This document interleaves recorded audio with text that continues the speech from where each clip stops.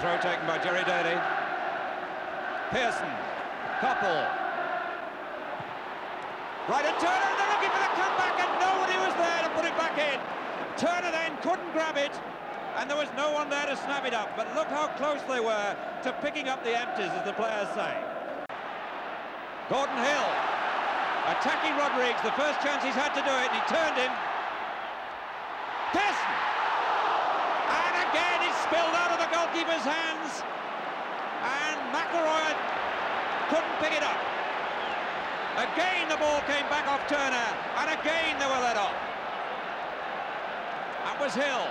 The ball through to Pearson. Turner seemed to have it, and it squirmed away, and McElroy couldn't finish it. Turner's hands just in the way. Stokes robbed by Daly. Good ball, and he's onside, Hill, and Turner earned the money then and made up for the two blunders earlier. Southampton were caught, and Turner was quickly out to the rescue. But the United move was promising. Now McCallion for Shannon, a brilliant ball, and Stepney, the most important cup save he's made since the Benfica European Cup final in '68. Stepney then, between United and disaster. Shannon was not offside, and that clearly the most open chance of the match. It was a brilliant through ball. Sending out instructions. Coppell. That was nicely played to Coppell by Pearson. Now Pearson again. A fine, swift, decisive attacking move by Manchester United. Pearson laid that ball superbly to Coppell. He called for the return. You can see him there inviting it, and then played it first time. Shannon.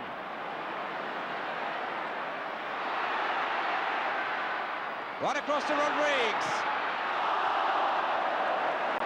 Total miss kick by the captain. But Rodrigues now, twice in the last minute, has arrived up on the right flank unmarked. Total miss hit. Shannon, number 8.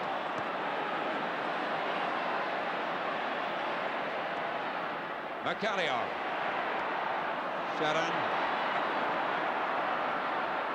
Got where he's most dangerous, and nobody closed him down. That's Shannon. Just making enough space. Nobody could get to him, and the shot wasn't all that far away. Stokes. McCallion.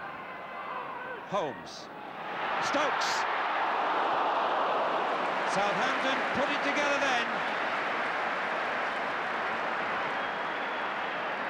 Nicely built up, finally with a shooting chance for Bobby Stokes.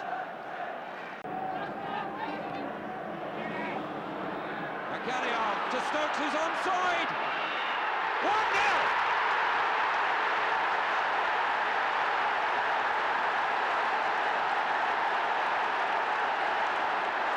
Southampton go mad. And on the bench they celebrate. And Stokes, by scoring the first goal in this final, wins for himself a car, and he said he'd already booked driving lessons. Now, was he offside when that ball was played?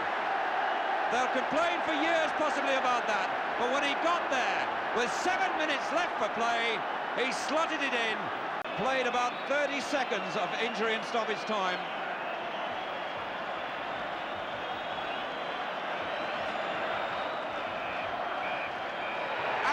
Has gone, and Lally McMenemy and Southampton take the cup for the first time in their history.